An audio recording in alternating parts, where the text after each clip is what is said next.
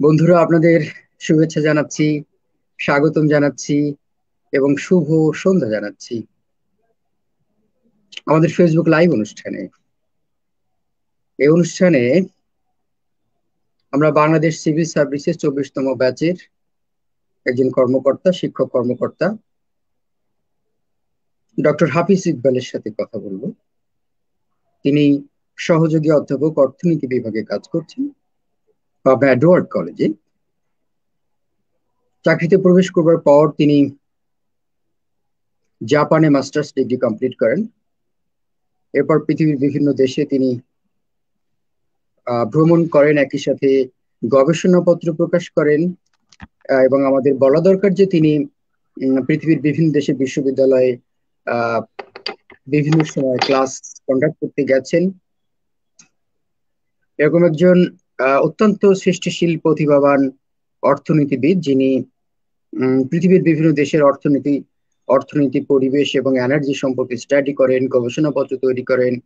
পৃথিবীর বিভিন্ন জায়গায় বিভিন্ন গুরুত্বপূর্ণ জার্নালে তার গবেষণাপত্র প্রকাশিত হয়।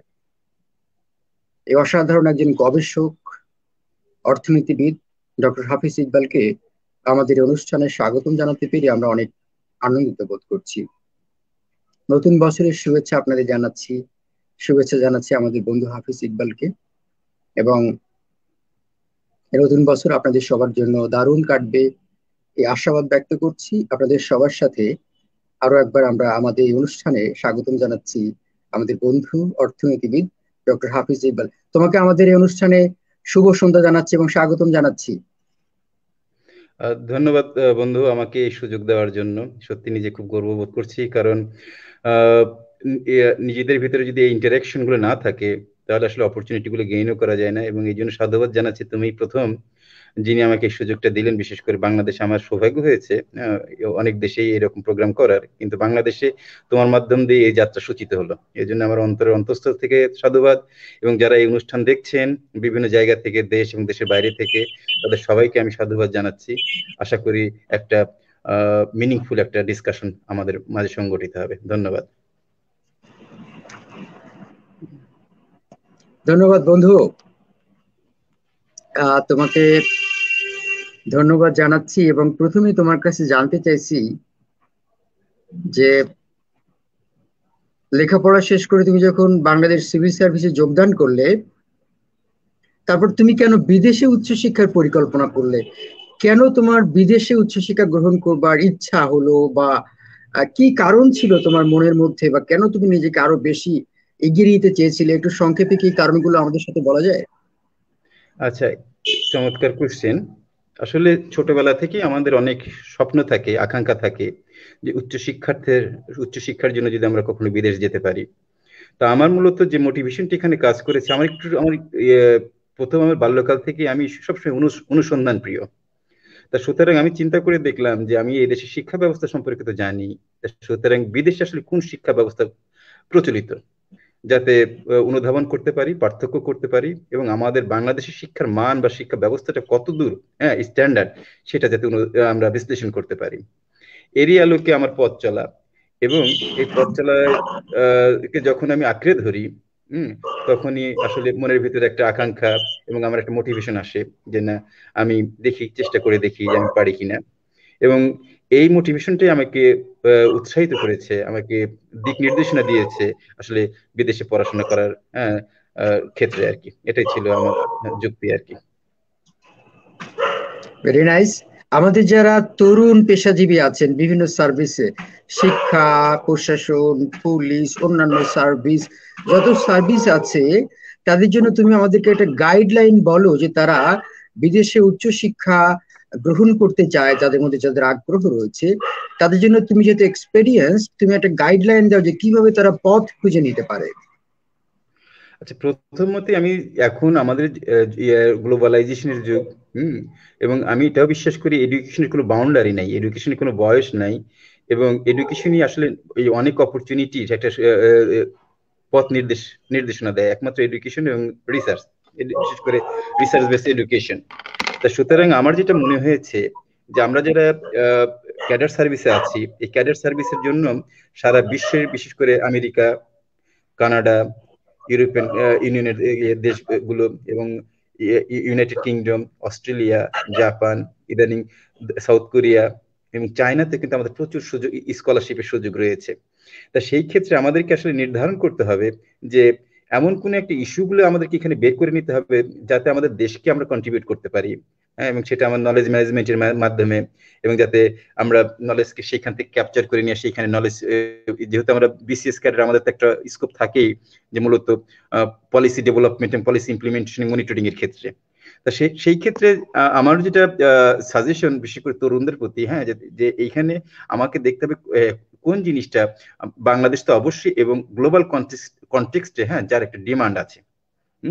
যেমন আমি যদি ট্রেডিশনাল ওয়েতে যদি আগাই, এখন মনে করি যে আমরা লিটারেচারের, বিশেষ করে আমি মনে করতে চাচ্ছি আমি লালনের যে ফিলোসফি, এটা আমার ডেভেলপমেন্টে কি প্রসপেক্ট সৃষ্টি করছে। আসলে লালন জিনিসটা তো আসলে বইয়ের বিষয় বুঝবে না।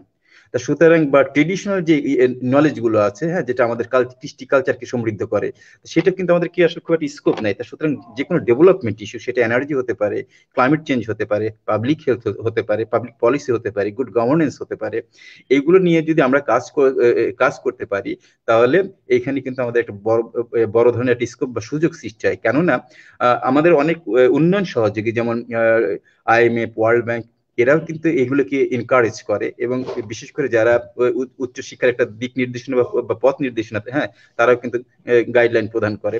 এবং এর জন্য তারাও কিন্তু প্রতি বছর, যেমন আমরা যদি এখন বিদেশি স্কলারশিপের দিকে তাকাই, যেমন OSED, হ্যাঁ, প্রতি বছরে অনেক বিশেষ ক্যাডারভুক্ত অনেক কর্মকর্তাদেরকে নিচ্ছেন। JDS, জাপানিজ গভর্নমেন্ট স্কলারশিপ, এটা G2G স্কলারশিপে বলা হয়, কোইকা, এটা কোরিয়ান গভর্নমেন্ট দেয়। ইভেন আমাদের যেটা আর একটা অপশন আছে হচ্ছে ইদানিং চাইনিজ গভর্নমেন্টও কিছু স্কলারশিপ প্রোভাইড করছে। তা এখন এই যে জিনিসগুলো, এটা কিন্তু একটা সুযোগ, যেটা যে এখানে যদি আমরা যেতে পারি, আমাদের যেমন নলেজ ম্যানেজমেন্ট বা নলেজ গেইন আমরা হবে, এবং সেই ক্ষেত্রে কিন্তু আমরা একটা আমাদের যারা কর্মকর্তা আছেন এদের মাধ্যমে কিন্তু একটা ফরেন রেমিটেন্স কিছুটা দেশে আসে। বরং আমি নিরুৎসাহিত করি আর কি, যে আমাদের যে ডোমেস্টিক কারেন্সি নিয়ে, হ্যাঁ, যারা আমরা বাইরে পড়তে যাই, হ্যাঁ, সেটাকে আমি নিরুৎসাহিত করি, কারণ আমাদের মানি আউটফ্লো হয়ে যায়, ইনফ্লোটা হয় না। তাই এই জন্য আমি মনে করি যে আমরা যদি, হ্যাঁ, দেশের প্রতি ভালোবাসা থাকে, দরদ থাকে, তা সুতরাং আমাদেরকে মূলত দেখতে হবে যে না, আমাদের যে মানি ইনফ্লো যাতে হয় আমাদের দেশে, সেই সব স্কলারশিপ গুলোকে গেইন করা, যাতে আমরা নিজেরা সমৃদ্ধ হতে পারি, এবং আমাদের রেমিটেন্সের ক্ষেত্রে, হ্যাঁ, বাংলাদেশ রেমিটেন্সের ক্ষেত্রে একটা অবদান রাখতে পারি। এই হচ্ছে আমার যুক্তি আর কি। Thank you very much doctor হাফিজ। ব্যক্তিগত আলাপচারিতায় তুমি জানিয়েছিলে যে জাপানি গবেষকরা তোমাকে গবেষক হিসেবে তৈরি করেছে, তোমাকে গবেষণার পথ দেখিয়েছে, এবং বিশ্বমানের গবেষণা কিভাবে করতে হয় সেটি জাপানি গবেষকরা তোমাকে শিখিয়েছে, এবং যার ফলে তুমি বিভিন্ন দেশের আন্তর্জাতিক জার্নালে গবেষণা পাঠাচ্ছ, অ্যাকসেপ্ট হচ্ছে, বিভিন্ন দেশের বিশ্ববিদ্যালয়ে তুমি লেকচার দিচ্ছ। এই জাপানি গবেষণা সিস্টেম সম্পর্কে কি আমাদেরকে একটু বলবে, কিভাবে তুমি তৈরি হলে বিশ্বমানের একজন গবেষক হিসেবে? আচ্ছা, এইখানেও আসলে মূলত কিছু ক্যাটালিস্ট বা কিছু মোটিভেশনাল ফ্যাক্টর আমাকে উদ্বুদ্ধ করেছিল। কারণ যখন আমি 2011 সালে আমি JDS ফেলোশিপ পাই, আমি 10 ব্যাচ JDS ফেলো। তা সুতরাং এটা একটা গর্বের বিষয়, কারণ এটা গভর্নমেন্ট টু গভর্নমেন্ট, অর্থাৎ এখন একমাত্র এই স্কলারশিপটাকে, যেটাকে ODE স্কলার বলে, হ্যাঁ, ODE স্কলারের যে বৈশিষ্ট্য, এটা পাসপোর্টেও লেখা থাকে ODE স্কলার, একটা স্বীকৃতি, রেকগনিশন। তা সুতরাং এখানে অর্ডিনারি ডেভেলপমেন্ট অ্যাসিস্ট্যান্সের আওতায়, হ্যাঁ, যারা আমরা যাই, বিশেষ করে G2G আওতায়, হ্যাঁ, এটা কিন্তু একটা বিরল একটা সম্মানের বিষয়। আর এইখানে আমাকে যে মোটিভেশনটা কাজ করেছিল, তখন আমার এক সহকর্মী, আমাদের ইকোনমিক্সেরই, তিনি সেকেন্ড ব্যাচ কি ফার্স্ট ব্যাচ ছিল JDS, মুর্শিদ আক্তার। তো তিনি দেখলাম যে আসলে জাপান থেকে আসলেন, এবং আমার কলেজে যোগদান করলেন, এবং তার পোশাক আশাক, গেস্টার পোস্টার আমাকে অভিভূত করলো। এত চমৎকার একটা মানুষ, হ্যাঁ, মানে ফ্রিকুয়েন্টলি ইংলিশ কথা বলছে, এবং একটা ইন্টারন্যাশনাল নেটওয়ার্কিং সে মেনটেন করছে। আমি দেখি উদ্বুদ্ধ হই, এবং আমার ভিতরে একটা অনুপ্রেরণা কাজ করে যে না, আমি কেন পারবো না, সে যদি আমার কমিউনিটির মেম্বার হয়ে যদি পারে, তাহলে আমি কেন পারবো না। তো আমার মনে আছে সেই যে মোটিভেশনটা আমাকে আসলে উদ্বুদ্ধ করলো, মোটিভেশনটা আমি ওখান থেকে পেলাম। পাওয়ার পর আস্তে আস্তে আস্তে আস্তে নিজেকে তৈরি করলাম।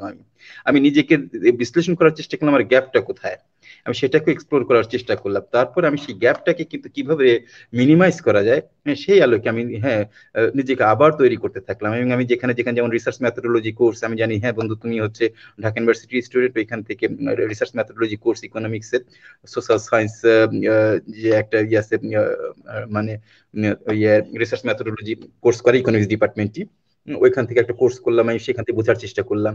ইভেন তার পরপরই আমার আরেকটা সৌভাগ্য হয়, স্যান্ডি। স্যান্ডি হচ্ছে south Asian network for environmental economics.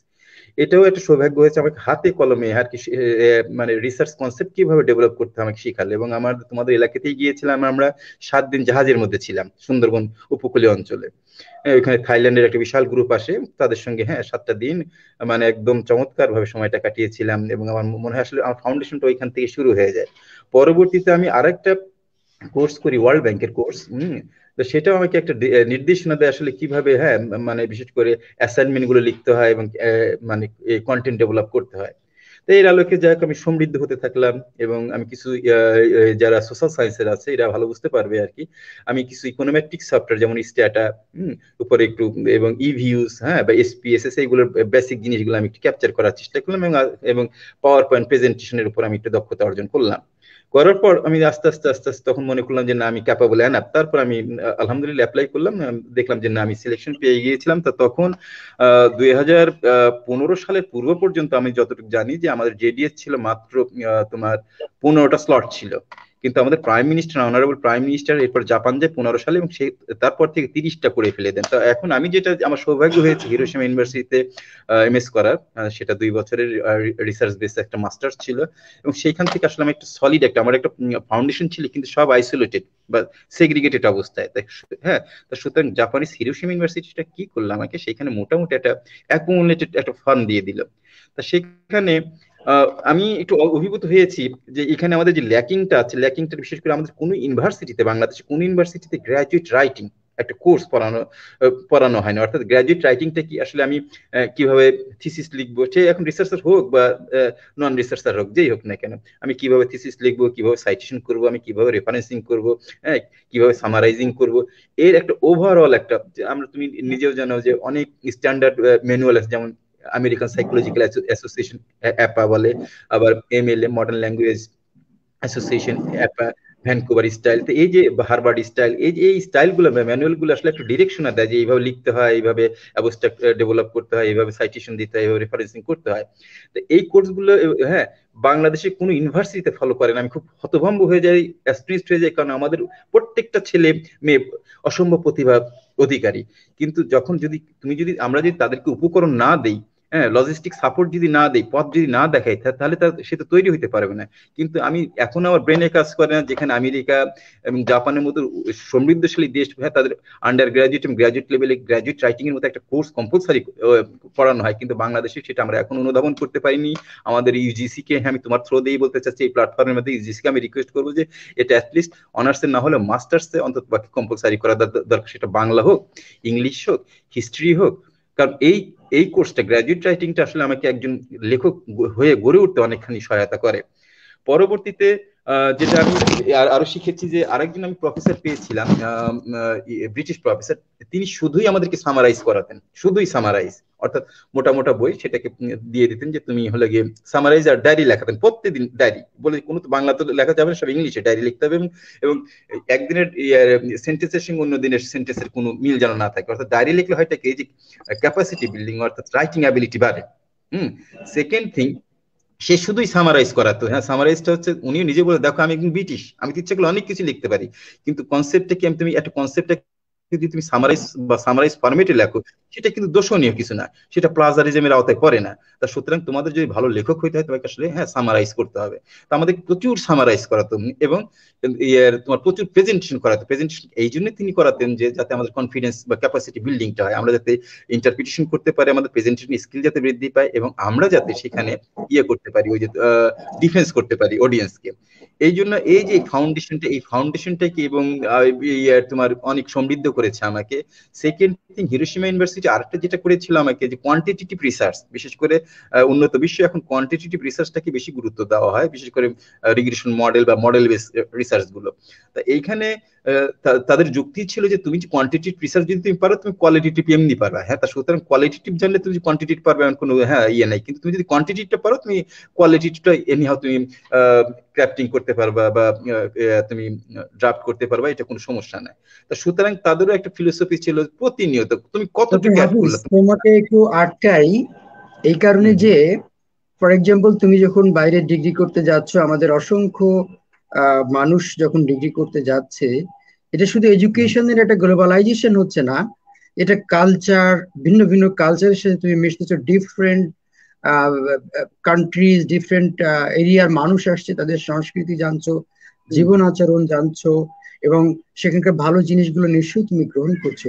আমাদের যে সমস্ত গবেষকরা পৃথিবীর বিভিন্ন প্রান্তে গবেষণা করছেন, এরা কি শুধু এই শিক্ষা বা গবেষণা সম্পর্কে জানছেন, না তাদের জীবন, ভিন্ন ভিন্ন জীবন আচরণ, দর্শন, জীবন ব্যবস্থা, সমাজ ব্যবস্থা, অর্থনৈতিক ব্যবস্থা, এসব সম্পর্কে কি এটা সামগ্রিক জ্ঞান অর্জন হয় না?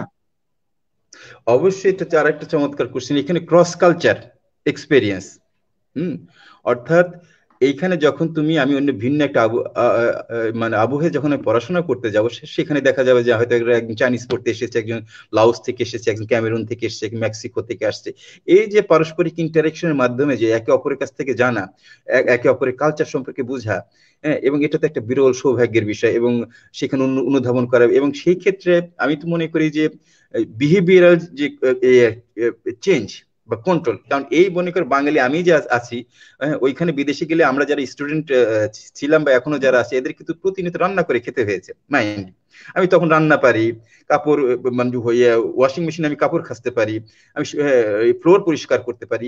কিন্তু এই আমিটাই যখন আমি আমার দেশে ব্যাক করি, কেমন যেন একটা মানে ওই যে একটা প্রবাহ কাজ করে যে না, এটা আমার কাজ না, বা আমার সোসাইটি কিন্তু সেভাবে ভালোভাবে নেয় না। তা সুতরাং অবশ্যই যে ক্রস কালচার যে এক্সপিরিয়েন্স, এটা তো একটা মারাত্মক প্রভাব সৃষ্টি করে। এবং অবশ্যই এক দেশের কৃষ্টি কালচার বা সাহিত্য, হিস্ট্রি বা গুড গভর্নমেন্স বা আমরা যেভাবে বলি না কেন, বা পাবলিক পলিসি, আমরা কিন্তু একে অপরের মাধ্যমে জানতে পারি, বুঝতে পারি। এবং আরেকটা কথা তোমাকে আমি সবসময় বলে রাখি, যে আমাদের পবিত্র ইসলাম ধর্মের কথা, হ্যাঁ, যদি জানতে চাও, চীনে যাও, এখানে কিন্তু ভ্রমণটাকে গুরুত্ব দেওয়া হচ্ছে। তা আমার আসলে অনেক লেখা, বুঝছো, যে কনসেপ্ট গুলো আমি আমি আমার অনেক মানে আমার অনেক রিডারও জিজ্ঞেস করে তুমি এই কনসেপ্টটা কোথায় পেলে, কিভাবে পেলে।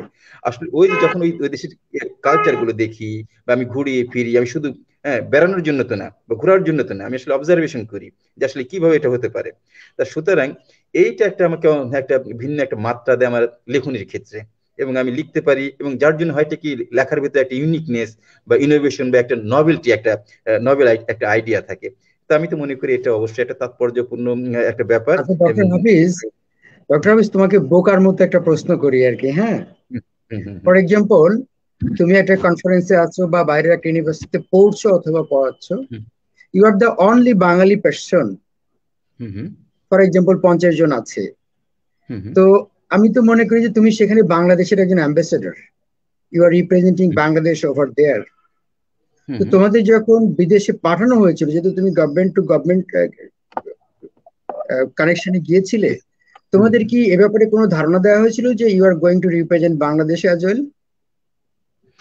অবশ্যই, কারণ এটা তো প্রশ্ন আসে না। আমার কথা, আমি সবচেয়ে অভিভূত হয়েছিলাম যে এখনকার যিনি মাননীয় পররাষ্ট্র সচিব মহোদয় মাসুদ বিন মোমেন, তা এখন আমরা যারা যে দেশে যাই না কেন, প্রত্যেকটা মানুষই হ্যাঁ তার দেশকে রিপ্রেজেন্ট করে, তার সোসাইটিকে রিপ্রেজেন্ট করে, তার পরিবারকে রিপ্রেজেন্ট করে, এবং তার দেশটা কেমন, হ্যাঁ, আসলে তার মাধ্যমে, সেই ব্যক্তিটার মাধ্যমে কিন্তু সেটা রিফ্লেকশনটা পায়। তা সুতরাং আমি মনে করি প্রত্যেকটা মানুষই হ্যাঁ এক একজন অ্যাম্বাসিডার।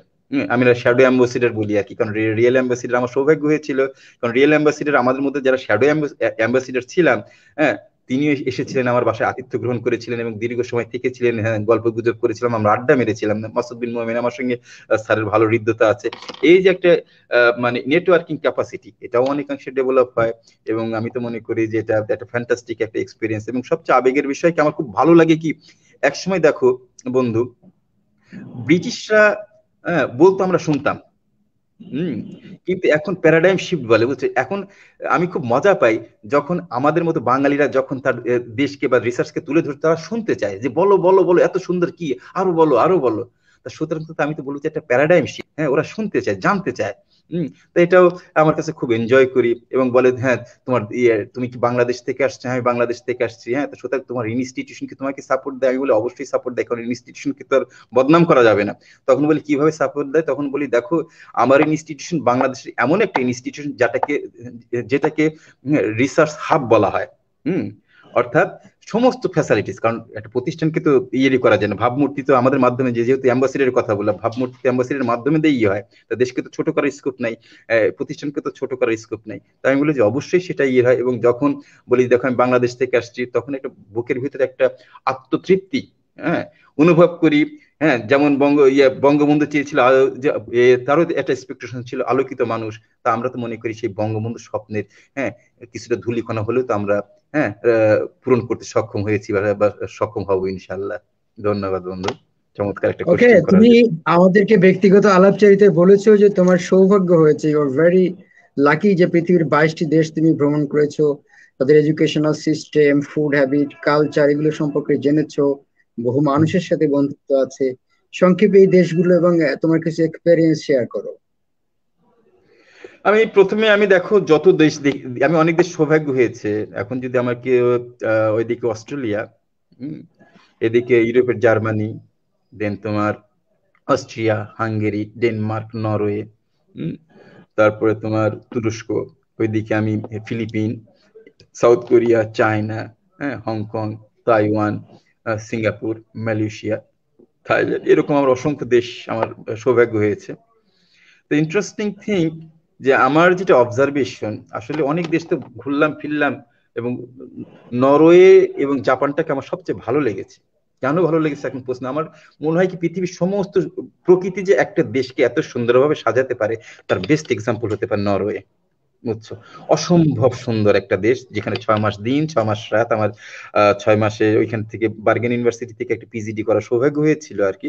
এবং সেখান থেকে আমি দেখেছি, আমি দিনের ভিতরেই গেছিলাম, আমার রাত দেখার সৌভাগ্য হয়নি আর কি। হম। যে কয়েকদিনই ছিলাম। পরবর্তীতে আমি জাপানিজ পিপুল গুলো বা ইয়ার সোসাইটি, একটা হোমোজেনিয়াস সোসাইটি, সেখানে কোনো হেটারোজেনিটি নাই।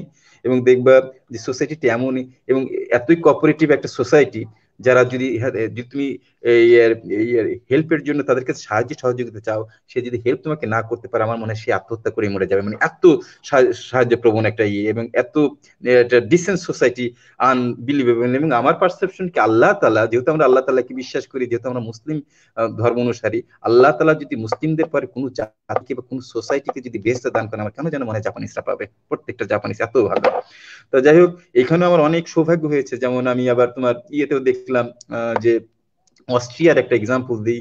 ওইখানে আমি উন্নত বিশ্বে গেলে আমি একটু পীড়া দেয় দেখেছি, আসলে ছেলেদের সংখ্যা কমে যাচ্ছে। হুম। কেন যেন মেয়ের সংখ্যা বেশি পাওয়া যায়। এবং আমি অস্ট্রিয়াতে, অস্ট্রিয়া যে তোমার সবচেয়ে বড় স্টেশন, আমি সেখানে বসে আছি। হ্যাঁ, আমি ট্রেনের জন্য অপেক্ষা, ট্রেনটা ফেল করলাম, দেখলাম রাত 2টা 2:30টার দিকে, বিশেষ করে সারা রাস্তায় মেয়ে হা হা হো হো করতেছে, বুঝছো? তা আমি যে বললাম যে যে বিশেষ করে আমার তো এখন তো বিশেষ ওই ওই উন্নত বিশ্বে বলা হচ্ছে নারীর ক্ষমতায়ন। আসলে আমার যেটা মনে হয়েছে, এখানে আসলে পুরুষের ক্ষমতায়নটা বেশি দরকার, নারীর চাইতে। এবং এই যেটা আবার আমি হাঙ্গেরিতে যখন ব্যাক করলাম, তখন দেখেছি অসংখ্য, হ্যাঁ, খালি মেয়ে দেখা যায় রাস্তায়। একদম মনে করো যদি 4টা কিংবা 5টা যদি মেয়ে দেখা যায়, হ্যাঁ, তার ভিতরে হয়তো একটা একটা ছেলে। এবং এই যে কমন এই ট্রেনটা, এই ট্রেনটা কিন্তু আমাকে করে আসলে, মানে পপুলেশন প্যাটার্ন এটাও কিন্তু চেঞ্জ হচ্ছে আস্তে আস্তে।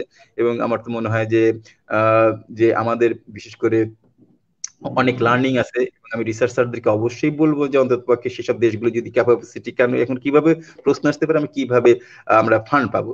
ফান্ড পাওয়া খুব ইজি ব্যাপার, কারণ আমার যদি বুদ্ধি থাকে, বুদ্ধিটাকে খাটাতে হবে। আমাদের অনেক কনফারেন্স গুলো হয়, ইন্টারন্যাশনাল কনফারেন্স হয়, তো সেই কনফারেন্স গুলোতে কিন্তু আমরা যদি একসেপ্ট হয় আমাদের পেপার, তখন কিন্তু আমরা বিশেষ করে উন্নত বিশ্বে যদি বলি, দেখো আমরা তো স্বল্প উন্নত দেশের, আমরা গ্লোবাল সাউথের সিটিজেন, তা আমাদের তো ইনকাম ক্যাপাসিটি তো অত স্ট্রং না। তা সুতরাং হ্যাঁ, আমার তো যদি তুমি অ্যাকোমোডেশন ফ্যাসিলিটিস এবং যদি ফ্যাসিলিটিস না দাও, তোমার ফুডিং ফ্যাসিলিটি যেটাকে আমরা লজিং বলি, হ্যাঁ, লজিং ফ্যাসিলিটি যদি তুমি না দাও, তাহলে তো খুব ডিফিকাল্ট হয়ে যায়। তখন তারা দেখা যায় একটা রেসপন্স করে। আবার কোন কোন কনফারেন্স আছে একদম দেখা যাচ্ছে একসেপ্টের সাথে সাথে বলে ঠিক আছে you R entitle free round trip air ticket and accommodation, এবং সাথে সাথে খাওয়া দাওয়া সবই ফ্রি, এবং সাথে সাথে এগুলোও পাঠিয়ে দেয়। তো এই যে একটা, আমি তো মনে করি একটা স্কোপ আছে, সবসময় যে নিজের টাকাই দিতে হবে দেশের টাকাতে, যেটা দিস ইজ নট ম্যান্ডেটরি। তো আমার পারসেপশন যে আমাদের নলেজ যদি আমরা ইউটিলাইজ করার চেষ্টা করি, আমাদের ব্রেন যদি ইউটিলাইজ করার চেষ্টা করি, আমাদের সবারই স্কোপ আছে, আমাদের পোটেনশিয়ালিটি দিয়ে সেটাকে যদি আমরা কনফারেন্স গুলোতে যদি করি, হ্যাঁ রিসোর্স পার্সন হিসাবে সেখানে ডাক পারে, প্রেজেন্টার হিসাবে ডাক পারে, আমরা পোস্টার প্রেজেন্টেশন করতে পারি, পেপার প্রেজেন্টেশন করতে পারি, এবং সেই ক্ষেত্রে কিন্তু একটা ইন্টারাকশন মানে টোটাল যে ইয়ে প্রফেসর অনেক মানে আমি বলি নলেজ বেস সোসাইটির যারা মেম্বার, বিশেষ করে প্রফেসররা বা রিসার্চাররা সারা ওয়ার্ল্ডের সেখানে ফেমাসরা আসে, নিজের অবস্থানটা বোঝা যায় যে আমার নলেজ কতটুকু আমার সমৃদ্ধ। দ্বিতীয়ত তাদের সঙ্গে একটা ইন্টারাকশন ভালো হয়, এবং সেই ক্ষেত্রে আমি তো মনে করি যে ইন্টারাকশনটা ভালো হলে যদি খুবই যোগপদে ইন্টারাকশন হয়, তাহলে দেখা যাচ্ছে ফার্দার রিসার্চ, সেটা পিএইচডি হতে পারে, হ্যাঁ, কিংবা মাস্টার্স প্রোগ্রাম হতে পারে, পোস্ট পিএইচডি হতে পারে, এরকম অপরচুনিটি কিন্তু একটা আসে। তা সুতরাং আমি মনে করি যে যারা ইয়াং রিসার্চার তাদেরকে এই কনসেপ্টটা কাজে লাগানো উচিত, আচ্ছা, এবং এতে প্রচুর। তোমার কথা থেকেই ধরি, তুমি বললা নলেজ বেসড সোসাইটি। একজন অর্থনীতিবিদ হিসেবে তুমি আমাদেরকে সংক্ষেপে একটু বলো, what is knowledge based economy? চমৎকার কোশ্চেন। এটা তো আসলে ভাবনার বিষয়, এইভাবে তো চিন্তা করি তুমি, আমি তো জানি বাংলার মানুষ, অথচ চমৎকার ইকোনমিক্স নিয়ে ভাবো, নলেজ বেসড ইকোনমি। আচ্ছা, এখানে আমার যেটা পারসেপশন যে আমাদের নলেজ বেস ইকোনমিটা আমি যেটা বোঝার চেষ্টা করি, কারণ আমি আসলে এনভায়রনমেন্টাল ইকোনমিক্স, ইকোলজিক্যাল ইকোনমিক্স, আমি ওই পরিপ্রেক্ষিতে আমার ফিউচার জেনারেশনকে, আমি সাস্টেনেবল ডেভেলপমেন্ট গোলের কথা যদি বলি, আমার ফিউচার জেনারেশনকে আমাদেরকে বিবেচনা করতে হবে। একটু খেয়াল করে দেখো, আমরা দৌড়াচ্ছি growth growth growth growth, growth কিন্তু সবসময় ভালো না। আমার কোষের যদি অস্বাভাবিক বৃদ্ধি, খালি কোষ বাড়ছে বাড়ছে, আমাদের ক্যান্সার হয়ে যেতে পারে। তা সুতরাং আমরা গ্রোথ না, হ্যাঁ, আমরা বলতে চাচ্ছি যে ব্যালেন্স ডেভেলপমেন্ট, অর্থাৎ প্রত্যেকটা ক্ষেত্রে মানে কি, এডুকেশন, দেন তোমার ইন্ডাস্ট্রি, দেন এগ্রিকালচার, হ্যাঁ, দেন আরবান, দেন হেলথ, হ্যাঁ, বা আমি যদি ক্যাডার সার্ভিসের কথাও যদি চিন্তা করি, প্রত্যেকটাকে সমান ব্যালেন্স গুরুত্ব দেওয়া। না একটাকে দিলাম, হ্যাঁ, একটাকে মনে করো, আমি আমি কোনো ইয়াকে ছোট করে বলছি না, একটা একটা ক্যাডারকে আমি খুবই গুরুত্ব দিচ্ছি, অর্থাৎ সেটা খালি গ্রোথই হচ্ছে, কিন্তু ওরও তো একটা সীমা আছে। হ্যাঁ, একসময় যাওয়ার পর তো ওর তার পথ পাবে না, তো সবসময় আস্তে আস্তে ডক্টর আস্তে আস্তে হাফিজ, ধরেন। আমি আমি একজন বোকা মানুষ, আমি নলেজ বেসড ইকোনমি আমার সাধারণ ধারণাটা তোমার সাথে শেয়ার করি, তুমি একটু কমেন্টস করো। হুম, what I understand about knowledge based economy, সেটা হচ্ছে আমাদের গবেষকরা যে সমস্ত গবেষণা তৈরি করবেন আন্তর্জাতিক মানের, একদিন এই গবেষণাগুলো পৃথিবীর অন্য মানুষদের কাজে লাগতে পারে। তখন হুম, এমনকি তারা প্রয়োজনে আমাদের কাছ থেকে মূল্য দিয়ে এই গবেষণা নিয়ে যেতে পারে। ফর অবশ্যই পারে। এক্সাম্পল, যারা করোনা নিয়ে গবেষণা করেছে, ভ্যাকসিন আবিষ্কার করেছে, আমরা কিন্তু পয়সা দিয়ে সেটা কিনছি। রাইট। এটা কি নলেজ বেসড নয়? না, অবশ্যই অবশ্যই নলেজ বেস, হ্যাঁ। তুমি যে যে নলেজ, বিষয় নিয়ে গবেষণা করছো, পরিবেশ, ইকোলজি সর্ট অফ থিংস, এই প্রবলেম গুলো পৃথিবী যে সমস্ত মানুষদের আছে, তারা যদি আইডিয়াটা নিতে চায়, তাহলে তো তারা তোমার কাছে আসতে হবে। না আমার আসতে হবে। আমি তোমাকে একটু এক্সাম্পল দিলি, 15-20 দিন আগে অক্সফোর্ডের এক রিসার্চার আমাকে মেল করলো, যে দেখো তোমার এই আইডিয়া, ওটা ছিল টেকনোলজি আমাদেরকে কিভাবে, হ্যাঁ, রিসার্চার বানাতে পারে। তা আমাকে বলছিল দেখো, হ্যাঁ, তুমি যদি তোমার একটা হার্ড কপি যদি আমাকে দাও, তাহলে আমি খুব উপকৃত হবে, আমি সেই লাইনে আমি পিএইচডি করছি অক্সফোর্ডের ইয়ারই। তাহলে আমি বললাম দেখো তুমি তো মানে রিচ অনেক, হুম, আর আমার পেপার, কারণ যখন খুব দামি দামি জার্নাল থেকে কি হয়, হ্যাঁ, পে করেই করতে, আমার পেপার, হ্যাঁ, আমার এক্সেস নাই। তা সুতরাং বেটার তোমার, হ্যাঁ, যদি আমার আমার পার্টটা কি করে $25 লাগবে, তুমি ডাউনলোড করে নাও, বা ই লাইব্রেরি অপশন যদি তোমার ইউনিভার্সিটির সঙ্গে থাকে তুমি কিনে নিতে পারো। সেকেন্ড থিং দেখো, এই যে দেখো তাদের যে আগ্রহ, গত বছর পেরুর এক দম্পতি আমাকে বলেছে তোমার একটা পেপার পড়লাম, অসম্ভব সুন্দর, ফরেস্ট্রি ফরেস্ট্রি উপর, ইকোলজির উপর, অসম্ভব সুন্দর। তো আমরা আসলে এই তোমাকে একটু জানতে চাই, তোমার দেশে আসতে চাই। হম তা সুতরাং তুমি যদি অ্যালাউ করো, হম তাহলে আমরা খুব কৃতার্থ হব। তা সুতরাং আমি চিন্তা করে দেখলাম, আমি আসলে তাদেরকে অ্যালাউ করতে পারিনি, কারণ এটা এখন টেন্ডেন্সিটা হয় ঠিক যখনই ওরা পেরুর 2 জন আসবে, আমাদের বাংলাদেশি কালচারটা হচ্ছে ওর চোখ করে তাকায়, লাইবিলিটিস তো আমার ঘাড়ে আসবে। তার প্রোটোকলে তো আমি থাকতে পারিনি, কারণ আমার তো ব্রেনটা থাকে আসলে কনসেন্ট্রেট রিসার্চের প্রতি, আমি তো অন্যদিকে মনোযোগ দিতে পারবো না। তখন বললাম যে না, এই মুহূর্তে সম্ভব না, আর দেশে এখন করোনাও চলতেছে, তুমি হয়তো এক্সেসও পাবা না। এই যে তুমি যেটা বলতেছিলা আসলে এইরকম কিন্তু তোমার একটা স্কোপ থেকে যায়, বা এরকম কিন্তু তারা জানতে চায় নলেজ বেস ইকোনমি, এবং তারা হয়তো বা একসময় দেখা যায় পেমেন্ট দিয়ে, হ্যাঁ, তোমার যে এই তোমার এই রিসার্চ গুলো বা আইডিয়া গুলো বা কনসেপ্ট গুলো, আমাদের দেশে তো কনসেপ্ট সস্তায় আমরা দিয়ে দিচ্ছি, কোনো বিক্রি হয়নি, কিন্তু উন্নত বিশ্বে কিন্তু কনসেপ্ট যারা ডেভেলপার, এদের কনসেপ্ট কিন্তু প্রচুর দামে বিক্রি হয়। হুম। বাংলাদেশি কালচারটা এখনো গড়ে ওঠেনি, এবং রিসার্চের কালচারটাও বাংলাদেশে এখনো গড়ে ওঠেনি, যেটা আমরা কি সাইন্টিফিক বা রিসার্চ বেস সোসাইটি যেটা কাম্য, হ্যাঁ। তো এটা আমার কাছে মনে হয়েছে আর কি। আচ্ছা, তোমার কাছে একটা হাইপোথেটিক্যাল কোশ্চেন করি।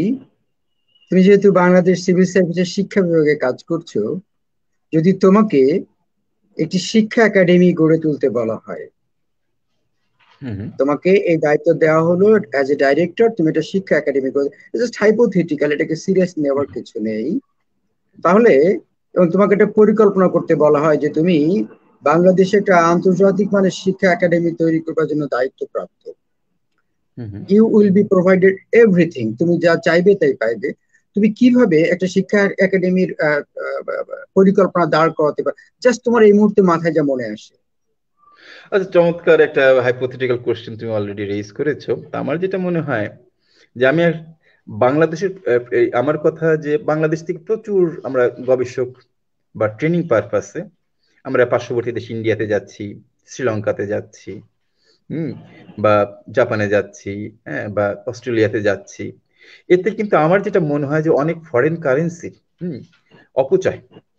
কিন্তু আমরা তো ইচ্ছা করলে, যে যেমন আমি যদি মনে করো যে আমার কোনো একটা ট্রেনিং প্রোগ্রামে, হ্যাঁ, 60 জন পাঠাচ্ছি, তা আমি যদি 1 লাখ টাকা করেও যদি আমি ধরি সাপোজ, তাহলে আমার 30 লাখ টাকা নাকি 60 লাখ টাকা আমার দেশের ফরেন কারেন্সি চলে যাচ্ছে। ভাইরাস আমরা যদি ওইসব ইনস্টিটিউশনের 2 জন কিংবা 3 জনকে যদি আমি নিয়ে আসি, বললাম ঠিক আছে তোমার থাকা খাওয়া, কিংবা আমাদের যে ডেভেলপমেন্ট পার্টনার জায়গা আছে কিংবা কৈকা আছে, হ্যাঁ, কিংবা আউস এইড আছে, হ্যাঁ, বা ওই অস্ট্রেলিয়ান এইড আছে, এদেরকে বলি যে দেখো, হ্যাঁ, তোমাদের সঙ্গে আমাদের একটা, হ্যাঁ, মেমোরেন্ডাম অফ আন্ডারস্ট্যান্ডিং হতে পারে, এবং তোমরা হয়তো রিসার্চ পার্সন কিছু দিলা, প্রচুর মানুষ কিন্তু আছে এখানে তৈরি করার জন্য। এই ক্ষেত্রে কিন্তু আমরা কিন্তু ইচ্ছা করলে অনেক টাকা সেভ করতে পারি। আমাদের ওইখানে কিন্তু যাওয়ার প্রয়োজন নেই, এতগুলো গ্রুপ ধরে হয়তো যেতে পারি, আমরা বেড়াতে যেতে পারি বা অবজারভেশন করতে যেতে পারি, সেটা আলাদা ব্যাপার, কিন্তু ট্রেনিং পারপাস আমি তো মনে করি এটা রাষ্ট্রীয় টাকার একটা অপচয় ছাড়া আর কিছুই না। সেকেন্ড থিং, আমরা তাহলে অল্টারনেটিভ কি হতে পারে? ইকোনমিক্স এটা থিওরি আছে, থিওরি অফ সেকেন্ড বেস্ট, আমরা থিওরি অফ সেকেন্ড বেস্ট ওখানে না গিয়ে না এখানে, তাহলে হবে এটা কি আমার কিন্তু একটা, যদি যে একাডেমির কথা বললে, একটা অপরচুনিটি গেইন, অর্থাৎ তারাও যখন এখানে আসবে যে না, এখানে সুন্দর একটা প্রাতিষ্ঠানিক কাঠামো আছে, এখানকার সোসাইটি জানতে চায়, গভর্নমেন্ট, সেখান থেকে ওইখান থেকে প্রচুর রিসার্চাররা আসবে, প্রচুর ফান্ডিং অপরচুনিটি আসবে, প্রচুর ইয়ে আসবে, এই একটা অপশন। আর সেকেন্ড থিং আমি মনে করি যে আমাদের যে ইন্টারন্যাশনাল বা ডেভেলপমেন্ট পার্টনার আছে, হ্যাঁ, বা যেমন ওয়ার্ল্ড ব্যাংক, হ্যাঁ, ডাব্লিউএইচও, এদের সঙ্গে আমরা জয়েন্ট কোলাবোরেশনে, বুঝছে, আমরা রিসার্চ প্রোগ্রাম বা একটা একাডেমিক ইয়ার ইনস্টিটিউশনে আমরা পরিচালনা করতে পারি, এবং তাদেরকে যদি সেখানে ইনভলভ করার চেষ্টা করি, কারণ তারা তো আমাদের অতিথি। তা সুতরাং তাদের আইডিয়া, তাদের কনসেপ্ট গুলো, এবং সেখানে আমরা যে কিভাবে সে ইংলিশ ল্যাঙ্গুয়েজকে ডেভেলপ করার চেষ্টা করবো, আমরা সফটওয়্যারকে আচ্ছা ডেভেলপ ডক্টর করার চেষ্টা করবো, হাফিজ, কমিউনিকেশন স্কিল ডেভেলপ এমনটা করার কি হতে পারে, ডক্টর হাফিজ, এমনটা কি হতে পারে, যেমন যদি বলা যায় আমরা তো কমনওয়েলথের সদস্য, আমরা হুম যদি হুম কমনওয়েলথকে বলি যে তোমরা বাংলাদেশে আমাদের একটা শিক্ষা একাডেমিতে সহায়তা করো, এটাকে আমরা একটা সেন্টার অফ এক্সিলেন্স করতে চাই, ইউ কাম হিয়ার এবং তোমরা এটা করো। আমরা অবশ্যই সার্কের সদস্য, আমরা সার্কের অবশ্যই সদস্য, পারি আমরা। আমরা সার্ককে প্রভাবিত করতে পারি যে তোমরা আমাদের এখানে আসো, আমরা একটা ইনফ্রাস্ট্রাকচার দিচ্ছি, তোমরা এখানে একটা গবেষণা সেল তৈরি করো। এরকম আমরা যে সমস্ত আন্তর্জাতিক সংগঠনের সদস্য আছি, হুম হুম। তাদেরকে যদি আমরা ইনফ্লুয়েন্স করি, রিকোয়েস্ট করি এবং আমাদের পোটেনশিয়াল শো করি, এবং এটা শুধু শিক্ষা ক্ষেত্রে, আরো অনেক ক্ষেত্রে, তোমার কি মনে হয় যে এই ব্যাপারে আমরা কাজ করতে পারি? অবশ্যই পারি আমরা, সিম্পল কথা, চমৎকার কোশ্চেন করছে। আমার খুব স্বপ্ন যে দেখো আজকে বাংলাদেশ আর্মি, হ্যাঁ, এনডিসি করতে পেরেছে, national defence college.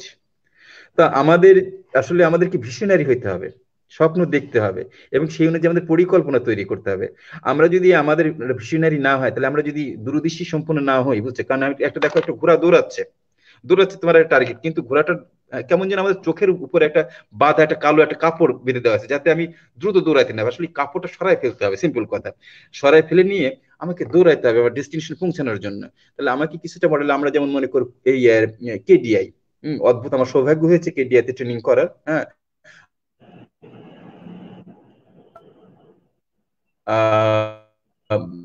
Blending blending learning এর উপরে আমি 14 সালে একটা ট্রেনিং আমি। তা ইন্টারেস্টিং থিং, আমরা ওইসব আদলে বিশেষ করে আমরা অনেক এই আমরা মেমোরেন্ডাম আন্ডারস্ট্যান্ডিং আমরা কার সাথে করতে পারি, বা বড় বড় ইউনিভার্সিটি অক্সফোর্ডের সঙ্গে আমরা করতে পারি, ক্যামব্রিজের সঙ্গে আমরা করতে পারি, সমস্যার তো কিছু নাই। হ্যাঁ, ইউনিভার্সিটি গুলো যেখানে পারছে, ওরা তো ইউনিভার্সিটি, হ্যাঁ, মানে ও তো স্বায়ত্ত শাসন ভোগ করে, আর আমরা তো পিওর গভর্নমেন্ট। তো গভর্নমেন্টের ফোর্স তো অনেক বেশি। সুতরাং আমি তো মনে করি বরঞ্চ ইউনিভার্সিটির চাইতে আমাদের স্কোপটা অনেক বেশি, কিন্তু সেইখানে আমাদের যে জিনিসটা লাগবে, আমাদের সদিচ্ছা লাগবে, গভর্নমেন্টের একটা ইয়ের ইয়ের গভর্নমেন্টের সহযোগিতা লাগবে। এই ক্ষেত্রে যদি আমরা এটা যদি করতে পারি, এটা হ্যাঁ অসম্ভব কিছু নেই। এতে যেমন আমাদের মনের আকাঙ্ক্ষাগুলো পূর্ণ হবে, এবং আমাদের মানব সম্পদ উন্নয়ন সংগঠিত হবে, এবং আমাদের যারা ক্যাডার সার্ভিসে আছে এদের আমরা গ্লোবাল স্ট্যান্ডার্ডে, হ্যাঁ, এটাকে আমরা নিয়ে যেতে সক্ষম হব বলে আমি বিশ্বাস করি। বাংলাদেশের যে বাংলাদেশ সিভিল সার্ভিস, এর আগে একে বলা হতো সিভিল সার্ভিস অফ পাকিস্তান, তার আগে বলা হতো civil service of India.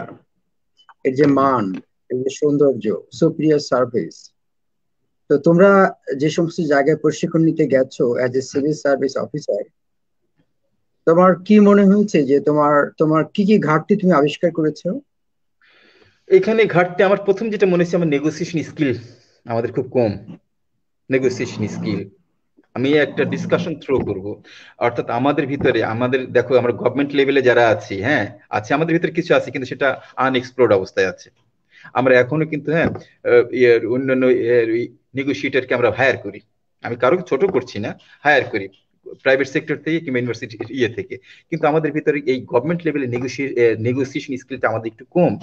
Second thing, আমাদের যেটা মনে হয়েছে যে আমাদের আসলে রেগুলারলি, হ্যাঁ, মানে করা দরকার, এই তোমার রিসার্চ। কারণ উন্নত বিশ্বে যেটা আমরা দেখেছি আর কি, একটা পলিসি বলো, বাংলাদেশে পলিসি নির্ধারণের ক্ষেত্রে হয়টা কি, হ্যাঁ, যে টপ ডাউন, অর্থাৎ সেখানে পিপুল পারসেপশনটাকে আগে অ্যাসেস করা হয় না। কিন্তু উন্নত বিশ্বে আমি দেখেছি একটা পলিসি ডেভেলপ করার ক্ষেত্রে আগে তারা সার্ভে করবে পিপুল পারসেপশন সেখানে আছে কিনা, দেন তারা হ্যাঁ জনগণ কি চায়, তারপর একটা পলিসি তারা কিন্তু ডিজাইন করে। কিন্তু বাংলাদেশের কালচারটা কিন্তু পায় না, ওইখানে তো বটম আপ হচ্ছে, বাংলাদেশে টপ ডাউন হচ্ছে, অর্থাৎ সেখানে আর&ডি, অর্থাৎ রিসার্চ অ্যান্ড ডেভেলপমেন্ট, আর&ডি কনসেপ্ট আমাদের সিভিল সার্ভিসের ভিতরে নেই। আমাদের নেগোসিয়েশন স্কিলের একটা ঘাটতি আছে। তা সুতরাং এইগুলো যদি আমরা ইয়েরই করতে পারি। আর আরেকটা কথা, যেমন মনে করো আমি আমি জাপানিজ এক্সপিরিয়েন্সের কথা বলি, বলে দেখো আমাকে এক প্রফেসর বলছে তোমাদের দেশে এত মিনিস্ট্রি কেন? হুম, মিনিস্ট্রিতে এত প্রয়োজন নাই। হ্যাঁ, আমি ওইখানে নিজে দেখার চেষ্টা করি, ministry of education under ministry of culture, ওদের ministry of culture, ministry of science, হ্যাঁ, এবং মিনিস্ট্রি অফ এডুকেশন, সবগুলি কিন্তু একদম হ্যাঁ তোমার মিনিস্ট্রি অফ হেরিটেজ, ওই সব কটি কিন্তু মিনিস্ট্রি অফ এডুকেশন আন্ডারে। তো তোমাদের দেশ ছোট, কিন্তু এত মিনিস্ট্রি কেন? কারণ যত মিনিস্ট্রি থাকবে, হ্যাঁ, তত কিন্তু তোমার একটা দেখা যায় কোঅর্ডিনেশন একটা ঘাটতি থেকে যায়। তা সুতরাং এটাকে যদি সংক্ষিপ্ত বলে দেখি, তখন আমি তাদেরকে বললাম দেখো এটা তো গভর্নমেন্টের, আমাদের দেশ বড়, জনগণের ইয়ে ভলিউম সাইজ অনেক বড়, তা সুতরাং হয়তো আমাদের প্রেক্ষাপটে আমাদের লাগে। তা সুতরাং সেটা আমাদের সোসাইটি এটা ডিমান্ড করে। তা সুতরাং তোমাদের সোসাইটি যেহেতু বলতেছে একটা আন্ডারে অনেকগুলো কি বিবেচনা করতেছে, হ্যাঁ, সুতরাং জাপান আর বাংলাদেশ তার এক না। এইভাবে সমর্থ হলাম। তাই এই জন্য মোট মোট কথা যে আসলে আমার যেটা মনে হয়েছে যে আমাদের নেগোসিয়েশন স্কিলটা নাই, আমাদের কমিউনিকেশন স্কিল নাই, হ্যাঁ, মানে একটু কম। আমরা কি বোঝাতে চাই সেটা আমরা নিজেরাও বুঝি না, নেগোসিয়েশন স্কিল নাই। তারপর তোমার ওই যে আর&ডি বেস, হ্যাঁ, কোনো পলিসি, পলিসি আমরা ডেভেলপ করি না, আমরা পলিসি একদম উপর থেকে আমরা নিজেদের মতো মন মতো করে সাজিয়ে দেই। এবং এইগুলো হচ্ছে আমার মনে হচ্ছে একটা মেজর একটা অবস্ট্রাকল, বিশেষ করে আমরা যদি কম্পেয়ার ডক্টর করতে চাই। হাফিজ, তোমাকে একটু আমি একটু অন্যদিকে নিয়ে যেতে চাই। তুমি যে সমস্ত শিক্ষার্থীদের সাথে বিদেশে লেখাপড়া করেছো, যাদের সাথে গবেষণা করেছো, লেখাপড়ার বাইরে জীবনের আর যে বিষয়গুলো আছে, এক্সট্রা কারিকুলার, হ্যাঁ, হুম, সেখানে মানে খেলাধুলা, সঙ্গীত, সাহিত্যকর্ম, অন্যান্য কিছু, এগুলোতে তাদের ইন্টারেস্ট বা এ ব্যাপারে তাদের ধারণাটা কিরকম? যে শুধু লেখাপড়া কি জীবনের অংশ, বা বাইরে যে ট্রাভেল করা, বই পড়া, সিনেমা করা, সিনেমা দেখা, গান শোনা, খেলাধুলা করা, এই ব্যাপারগুলো কি জীবনকে সমৃদ্ধ করতে অবদান রাখে? তুমি কি দেখেছো, তোমার এক্সপিরিয়েন্স কি বলছে? এইখানে আমার যেটা মনে হয়েছে, আমি আসলে প্রায় 2 বছরের অধিককাল ছিলাম আমি জাপানে, আমি জাপানিজ সোসাইটির কথাটাই বলি। ওরা একটা পরিপূর্ণ মানুষ হতে গেলে হুম, যে যে ক্যারেক্টারিস্টিক্স গুলো দরকার সবকিছু তারা ধারণ ধারণ করে। যেমন মনে করো ড্রাইভ করা, সেখানে মেল ফিমেল সবাই ড্রাইভ করতে পারে। হ্যাঁ, সাইকেল চালানো, হ্যাঁ, মেল ফিমেল সবাই সাইকেল চালাতে পারে। আমি নিজে দেখেছি যে একজন এক্সিকিউটিভ ব্যাংকের ম্যানেজার, তুমি কি এটা কল্পনা করতে পারবে? একটা ব্যাংকের ম্যানেজার সকালবেলা, আমার বাসার সামনে ছিল একটা ব্যাংক, তা সেই ব্যাংকের ম্যানেজার, মমিজি ব্যাংক বলতো আর কি, ব্যাংকের ম্যানেজারকে আমি দেখলাম যে তোমার সুন্দর মতো ইয়ে করছে, তোমার দেখো লার্নিংটা কি, যে ওই রাস্তা পরিষ্কার করতেছে, হুম, পানি দিয়ে তার স্ক্রিন গুলো পরিষ্কার করতেছে। এটা কি বাংলাদেশে তুমি কখনো কল্পনা করতে পারবা? পারবা না। সেকেন্ড থিং, আমি আরেকটা স্টাডিতে আরেকটা ভিজিট করলাম, আমি আরেকটা গাড়ির পার্টসের একটা কারখানা। ওখানে আমি দেখেছি যিনি মালিক, হুম, তুমি মালিক, আমাদের দেশে বাংলাদেশে মালিক হলে হয়টা কি, মানে আমি খুব স্পষ্ট কথা বলছি, আমার অবজারভেশনের কথা বলছি, ওইখানে দেখা যায় যে বাংলাদেশে হলে মানে এই যে একটা ডিসক্রিমিনেশন, বৈষম্য। অর্থাৎ এখানে যে মালিক, হ্যাঁ, তিনিও শ্রমিকের ড্রেস পরেছেন, যারা শ্রমিক ওনারাও শ্রমিকের ড্রেস পরেছেন। এখানে কে মালিক কে শ্রমিক ওটা কিন্তু ডিফারেন্সিয়েট করা যায় না। সেকেন্ড থিং, আমি আরো দেখেছি যে দেখো যে মানবিক বোধ সম্পন্নের কথা যে তুমি বললে আর কি, মানে পরিপূর্ণ মানুষ কোন সেন্সে, আমি আরো দেখেছি একজন মালিক বা মালিকের মিসেস, হ্যাঁ, সেও কিন্তু তোমার টয়লেটটা পরিষ্কার করছে। হম। তা এই যে বোধগুলো, এবং দেখা যাচ্ছে যে তোমার যে আমি বৃদ্ধদের দেখেছি, আমাদের দেশে বৃদ্ধরা তো আমরা শুধু গসিপ করি বা আমরা টি স্টলে বসে বসে করি, তো ওইখানকে বৃদ্ধদের আমি দেখেছি রাস্তাঘাটে, বিশ্বাস করো, যে রাস্তাঘাটে একটু ময়লা পড়ে আছে সেগুলি টুকাচ্ছে, কে ফেলছে জানি, কিন্তু সে টুকাচ্ছে, ওটা পরিষ্কার করে তার সোসাইটি। এবং ওদের কনসেপ্ট হচ্ছে দেখো, সার্বিকের যদি কল্যাণ হয়, হ্যাঁ, তাহলে সবাই এখানে বেনিফিট পাবে, এখানে বৈষম্য থাকবে না। আর যদি ম্যাক্রো লেভেলে যদি আমি চিন্তা করি, আর যদি আমি একজনের কথাই চিন্তা করি, তাহলে সার্বিক তো কল্যাণটা পাবে না। সেখানে আমি বলে কিছু নেই বা আমিত্ব বলে কিছু নেই, সেখানে বলা হচ্ছে আমার, আমাদের। এই কনসেপ্টটা আমাকে খুবই অভিভূত করেছে। এবং আরো আমি দেখেছি যে ওইখানে বিশেষ করো যে সকালবেলা বাচ্চা ছেলে মেয়েগুলো, হ্যাঁ, যখন রাস্তা ক্রস করতো, ওই বৃদ্ধ মানুষরা তোমার হাত ধরে ধরে, হ্যাঁ, বাচ্চাদেরকে পার করে নিয়ে যেত আর কি। তো এই যে জিনিসগুলো, যে মানবিক গুণগুলো, অর্থাৎ তারা যেমন, হ্যাঁ, ভালো রান্না করতে পারে, ভালো ড্রাইভ করতে পারে, তারাও ট্রাভেল করে, তারাও রিডিং করে, তারাও গান বাজনা করে, তারাও পড়াশোনা করে। আজকে যে এই যে জাপান, তুমি যদি পরিপূর্ণভাবে সর্বগুণে গুণান্বিত না হও, হ্যাঁ, তাহলে তোমার কাছ থেকে তো তুমি তো কন্ট্রিবিউট করতে পারবে না। সুতরাং আমার যেটা মনে হয়েছে, জাপানিজ যে পার্সন গুলো, ওরা ডেডিকেটেড যে কোনো কাজের প্রতি, এবং তারা আমার মনে হয় যে আমাদের চাইতে অনেক বেশি, হ্যাঁ, গুণে গুণান্বিত, যার ফলে আজকে, হ্যাঁ, জাপানিজ সোসাইটিটা গড়ে উঠেছে। ডক্টর হাফিজ, তোমাকে এবার একটু ভিন্ন রকম প্রশ্ন করি। সেটি হচ্ছে, তোমাকে স্মরণ করতে বলছি তোমার ছোটবেলা থেকে এ পর্যন্ত বেড়ে ওঠার জন্য। তোমাকে যদি 10টা মানুষের প্রতি কৃতজ্ঞতা প্রকাশ করবার কোনো সুযোগ দেওয়া হয়, বাবা মা শিক্ষক বন্ধু সহকর্মী, আমরা জানি না যে তুমি কার প্রতি কৃতজ্ঞ থাকবে, কারণ তোমার চলার পথকে যারা সহজ করেছে, সুন্দর করেছে, অনুপ্রেরণা দিয়েছে, এরকম অন্তত পক্ষে 10জন মানুষের কথা আমরা বলতে বলবো। এই মুহূর্তে তোমার মনে পড়ছে, তুমি যদি শুরু করো। এটা আমি প্রথমেই বলবো, আমি আমার মা, যিনি ছিলেন আসলে খুবই একটা সবার সব মায়ের মাই ভালো, কিন্তু যেহেতু আমি বলছি আমার মা, হুম, তো আমার মাটা একটু বেশি ভালো ছিল আমার কাছে। কারণ তার ভালোবাসা, আমি তাকে হারিয়ে ফেলেছি 2006-এ। হ্যাঁ, তা সুতরাং ওই যে আমরা গতদিন 2 দিনে একটা মেডিটেশন সেশনে ছিলাম, বলছি আপনার প্রিয় মানুষজনকে কল্পনা করেন। আমার কেন যেন মনে হলো মেডিটেশনের মাধ্যমে কথা বলা যায়, আমি কিন্তু কথা বলতে পেরেছি মনে হচ্ছিল তার সঙ্গে বসে বসে বসে বসে। আমি এমনি তার চেহারাটা মনে করতে পারিনি, কিন্তু মেডিটেশন এসে ধরা দিল।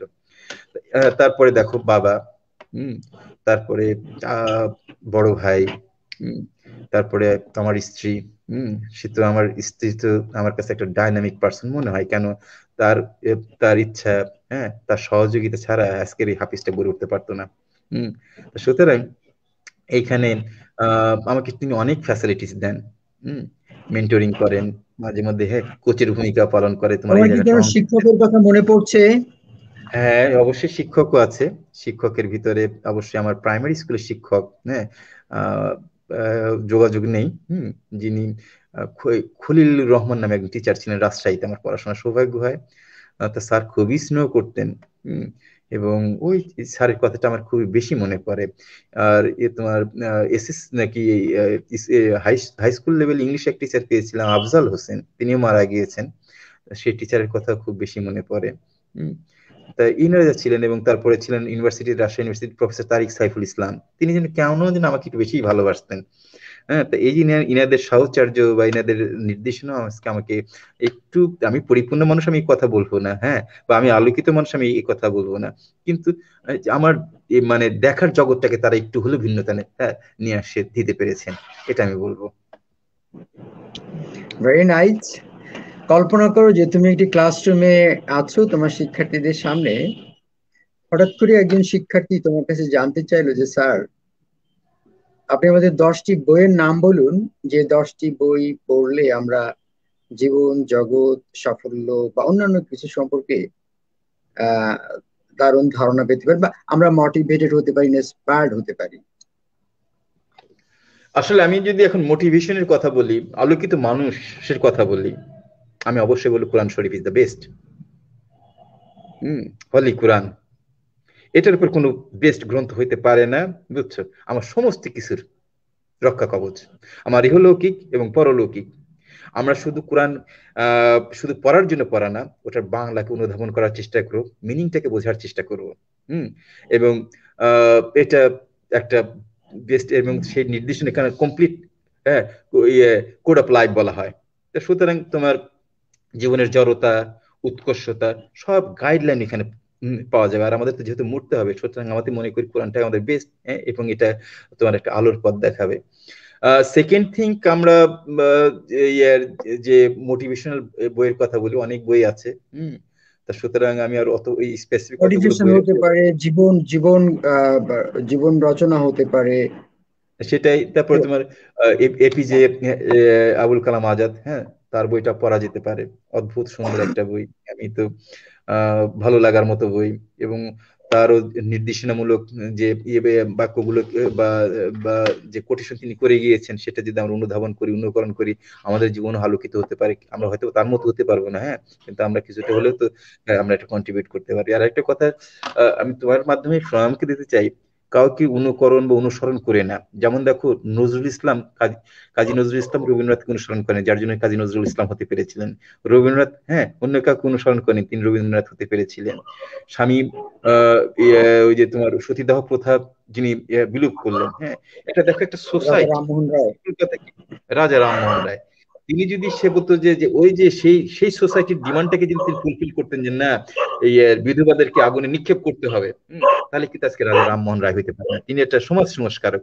আমাদের নবী করিম সাল্লাল্লাহু সাল্লাম, মানে তার সঙ্গে তো কারো তুলনা চলে না। তিনি যদি সেই সময়কার সোসাইটির সঙ্গে যদি তাল মিলে চলতেন, তিনি আজকে তাই। সুতরাং আমাদের কথা, আমাদের সবারই একটা নিজস্ব সত্তা আছে। আমাদের সত্তাটাকেই আমরা যদি, হ্যাঁ, ধারণ করার চেষ্টা করি এবং সেটাকে যদি ইউটিলাইজ করার চেষ্টা করি, আমাদের পোটেনশিয়ালিটি আছে, সেটাকে যদি আমরা পরিস্ফুটন ঘটানোর চেষ্টা করি, আমরাও আলোকিত মানুষ হতে পারবো। Thank you very much. এবার তোমাকে একটি ভিন্ন জগতে নিয়ে যেতে চাই। এই জগৎটা কাল্পনিক, এর সাথে বাস্তবতার কোনো মিল নেই। একটা গোল টেবিল মিটিং তুমি, ফর এক্সাম্পল, বলা যেতে পারে ওয়েস্ট ইন্ডিজের কোনো একটা দ্বীপে, একটা হুম হুম রিসোর্টে, সাগরের পাড়ে তুমি একটি কনফারেন্স আহ্বান করেছো। যে হুম হুম কনফারেন্সে, আমি আবারও বলছি, এটা কল্পনা, এর সাথে বাস্তবের কোনো মিল নেই।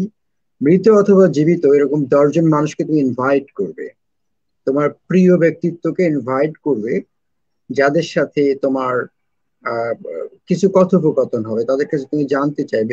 ফর এক্সাম্পল, নেলসন ম্যান্ডেলা হতে পারে, মহাত্মা গান্ধী হতে পারে, আব্রাহাম লিঙ্কন হতে পারে। মানে আমি বলছি বটে, উদাহরণ হিসেবে বললাম। এরকম 10জন মানুষকে তুমি ইনভাইট করছো একটা দ্বীপপুঞ্জের একটা রিসোর্টে, যাদের সাথে তোমার কিছু কথা হবে।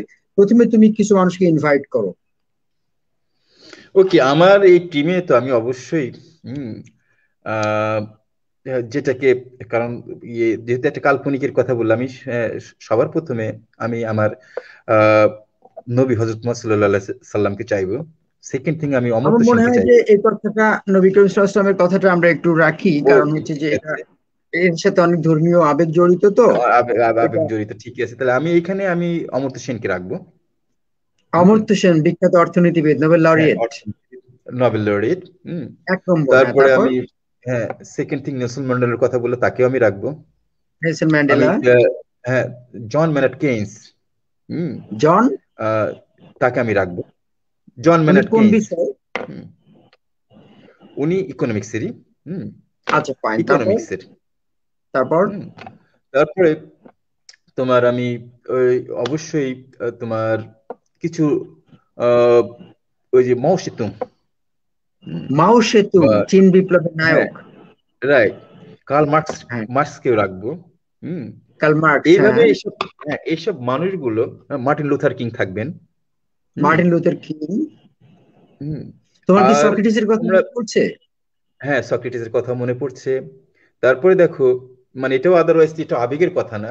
আমি, হ্যাঁ, যে ধর্ম, মানে আমি যে বিলিভে বিশ্বাস করি না কেন, হ্যাঁ, এই যে বঙ্গবন্ধু, কেন আমি তাকে হুম। রাখবো? মানে তিনি একমাত্র ব্যক্তি, হ্যাঁ, তিনি চাইতেন সমতা। হুম।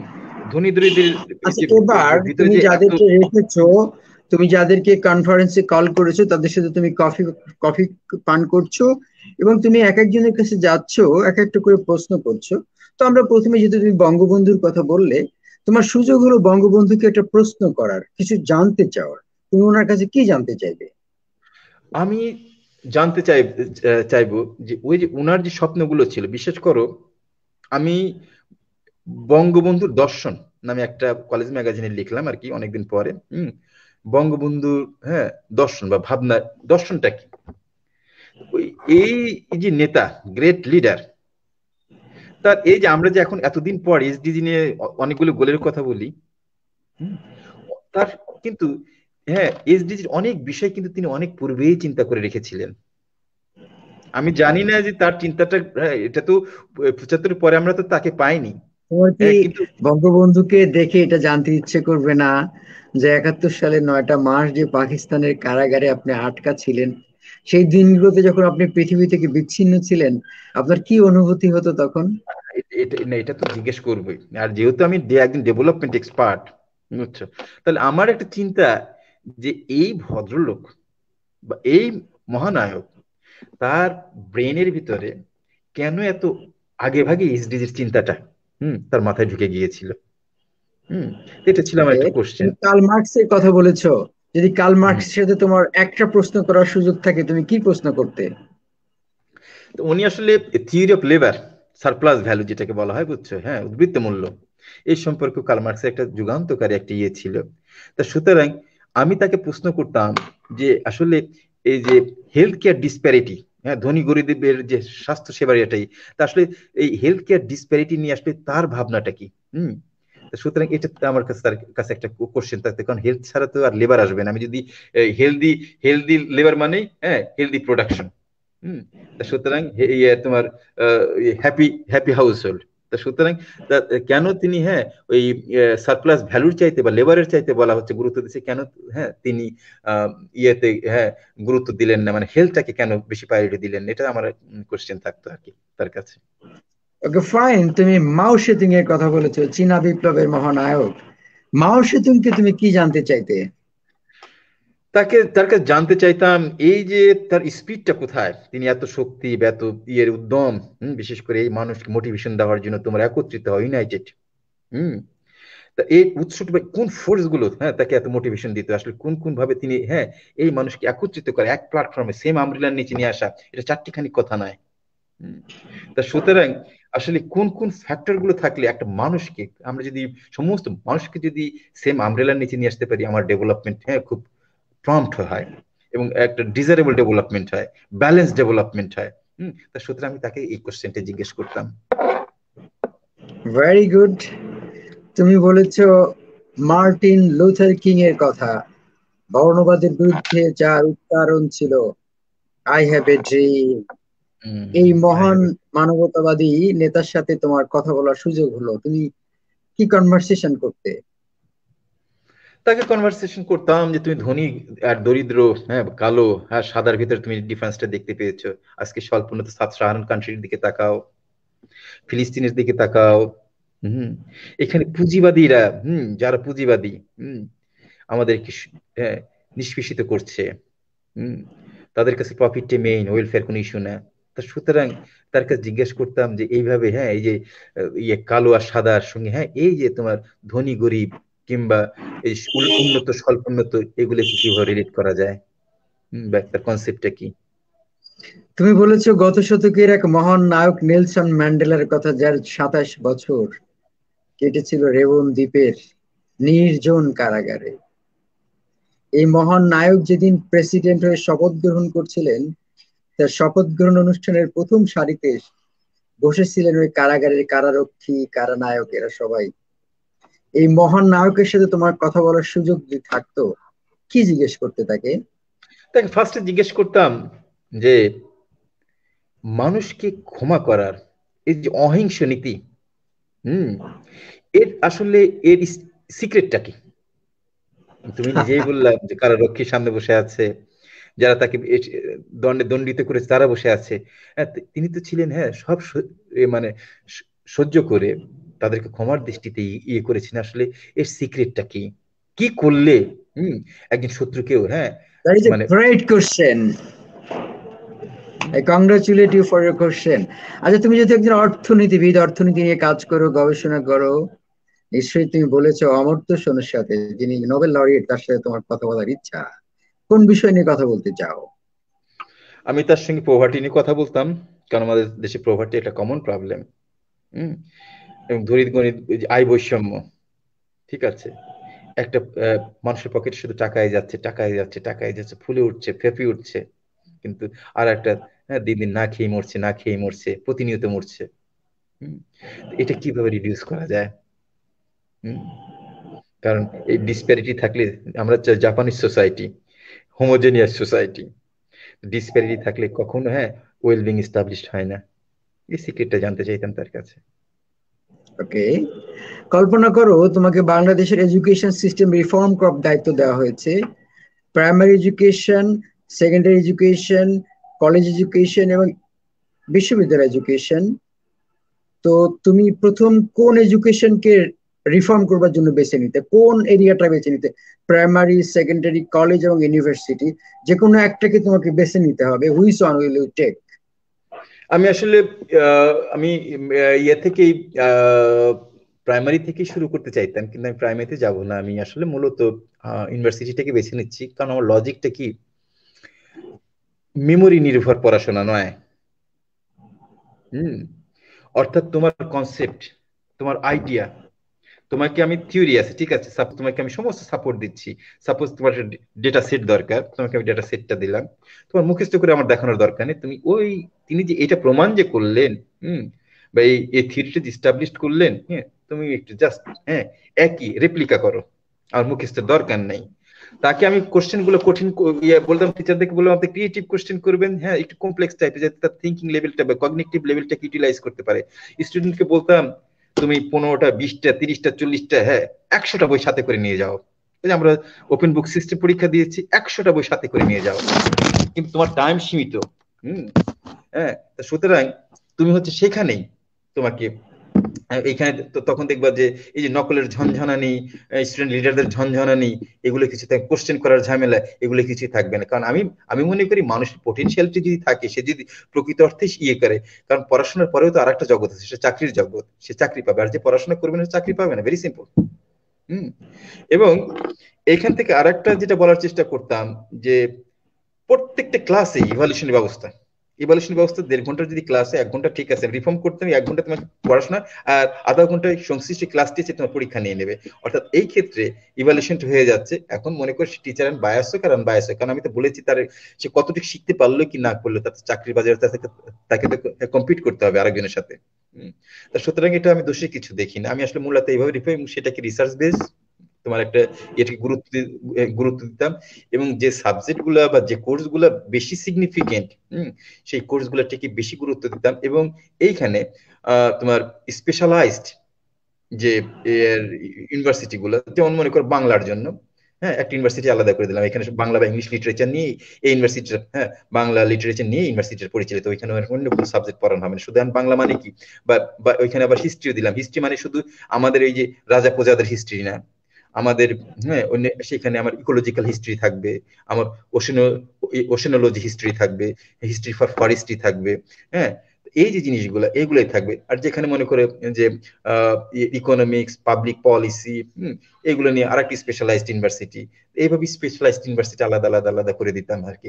এবং আমাদের দেশে যে যে সিস্টেম, আরেকটা রিফর্মের কথা আমি বলবো, যে এই যে বাংলাদেশের যে সিস্টেমটা হয়, যে না, এখানে রিক্রুটমেন্ট হবে, হ্যাঁ, একটা টিচার, একটা স্টুডেন্ট ভালো হলে সে ভালো টিচার হইতে পারে না, ভালো রিসার্চার হইতে পারে না। আর আরেকটা কথা মনে রাখবো, ভালো রিসার্চার মানে কিন্তু সে ভালো, হ্যাঁ, টিচিং করাইতে পারে, কিন্তু টিচিং হলে কিন্তু ভালো রিসার্চার হইতে পারে না।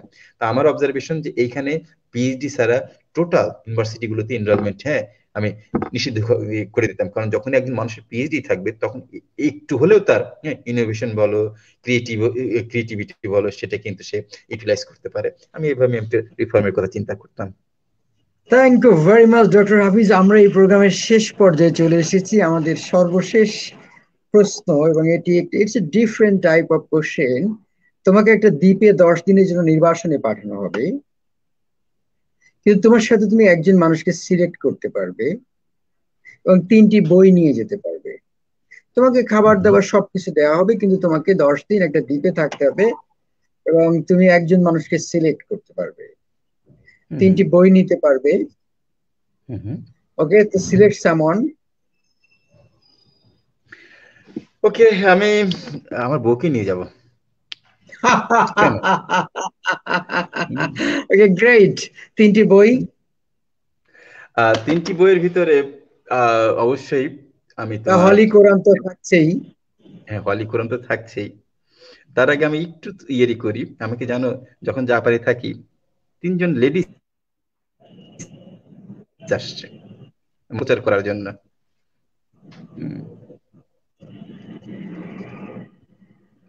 সরি বন্ধু, ওই কানাডা থেকে একটা ফোন আসছিল। তো যাই হোক, সে আমাকে প্রশ্ন করতেছে, দেখো এই যে হলি কোরআন, নাকি বলতেছে এই যে আমাদের ইঞ্জিন, ফ্যান্টাস্টিক বই, ইঞ্জিনের ছায়াতলে আসো। আমি বললাম, দেখো ইঞ্জিন, জবুর, তাওরাত এবং সর্বশেষ লেটেস্ট এডিশন কোনটা? কোরআন। আমরা কোনটাকে, কেন আমি আমি তোমারটা যাবো না, কারণ তোমারটা ব্যাক ডেটেড, লেটেস্ট ভার্সনটা কিন্তু কোরআন, একই জায়গা থেকে আসছে। স্বীকার করো? হ্যাঁ স্বীকার করি। তো আমি কেন আমি তোমার ইঞ্জিনে যাব? ওর মুখে কিন্তু আর কোনো কথা নেই। ঠিক আছে, আমরা তোমার সঙ্গে আবার ডিবেট করবো। আর ওই যে গেল, ডিবেট আর করতে আসে নাই। তো যাই হোক, আমি একটা মেসেজ দেওয়ার চেষ্টা করলাম, অবশ্যই কোরআন থাকবে, ঠিক আছে। এবং আমি কিছু, আর হচ্ছে আমি অবশ্যই তোমার রবি ঠাকুরের মাঝে মধ্যে রিল্যাক্সের দরকার হয়, গীতাঞ্জলিটা নিতাম। 3 নম্বর। ঠিক আছে। আর 3 নম্বর নিতাম আমি হচ্ছে, মনে করো একটু ডেভেলপমেন্ট ইকোনমিক্স এর উপরে, হ্যাঁ, যে কোনো একটা ভালো একটা বই আমি সাথে করে নিতাম, কারণ ইকোনমিক্স এ তো একটু আমাকে একটু করতে হয় আর কি। ওকে, এরকম সময় তোমার স্ত্রী তোমাকে বললো যে একজন শিল্পীকে ইনভাইট করো, আমি যার গান শুনবো। না, আমি শিল্পী যদি না, আমি আসলে তোমার কবিতারও ফ্যান, সুন্দর কবিতা আবৃত্তি করো, গান তো শুনিনি। আমি হয়তো তোমাকেই তুমি ওখানে সেখানে, একটা গান শুনতে চাইছে তোমার স্ত্রী, তুমি কোন গানটি শুনতে চাইবে, বা তোমরা একটা গান তো শুনতে চাইবে। আমি ওই যে তোমার যদি বন্ধু হও, একটা গান আছে ইন্ডিয়া, ইয়েস যদি ইয়েস বন্ধু ইয়েস হও, ইয়েস, ভেরি নাইস। গানটা অসম্ভব যদি আমাকে একটু কবিতা শুনতে বলা মন যায়। চায়, আমাকে একটা পাহাড় কিনে দাও, বা পাহাড়ে যে তোমরা যে সুনীলের বা একটা কবিতা, হ্যাঁ সেদিন যে ইরি করলে আর কি কবিতা। আমার একটা ছিপছিপে নদী ছিল, হ্যাঁ, নদীটায় না হয় পাহাড়টার বদলে। হ্যাঁ, right right right. Very much. সেই দ্বীপে হঠাৎ করে একটা চাঁদ উঠলো, কি চমৎকার মায়াবী একটি চাঁদ। সেই চাঁদের সাথে তোমার কিছুক্ষণ কথা বলার সুযোগ হলো, আত্মকথন চাঁদের সাথে, প্রকৃতির সাথে কি বলতে।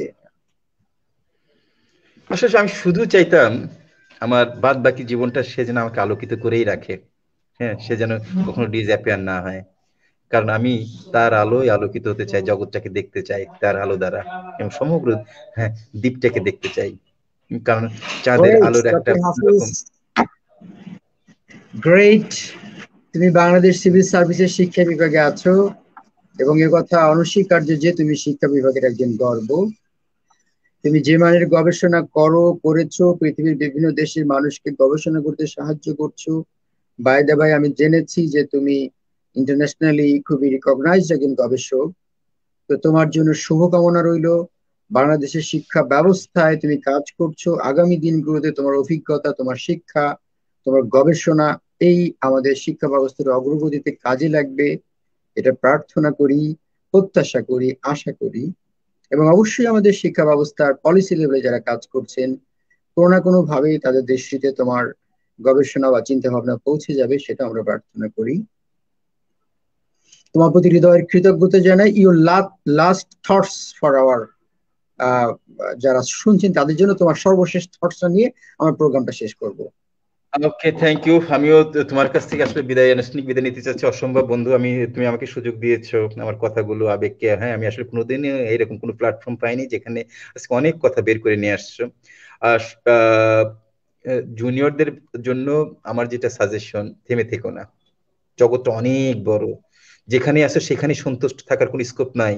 হ্যাঁ, দৃষ্টিটাকে প্রসারিত করো, প্রচুর অপরচুনিটি, প্রচুর অপরচুনিটি, এবং ব্রেনটাকে ইউটিলাইজ করার চেষ্টা করো, এবং দেখবে সমস্ত অপরচুনিটি হ্যাঁ তোমার পায়ে লুটিয়ে পড়বে। হম, এটাই আমার শেষ সাজেশন আর কি। Thank you very much doctor হাফিজ, শুভরাত্রি। শুভরাত্রি।